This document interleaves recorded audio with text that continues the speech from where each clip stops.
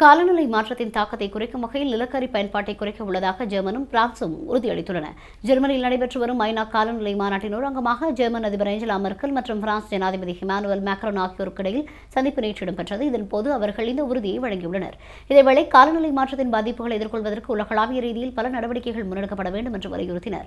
மேலும் 2015 பாரிஸ் காலநிலை மாற்ற உடன்படிக்கையானது புவி வெப்பமடைவதை கட்டுப்படுத்துவதற்கான ஒரு ஆரம்பமே என்றும் இந்நடவடிக்கை மேலும் வலுப்படுத்தப்பட வேண்டும் என்றும் கூறினர்.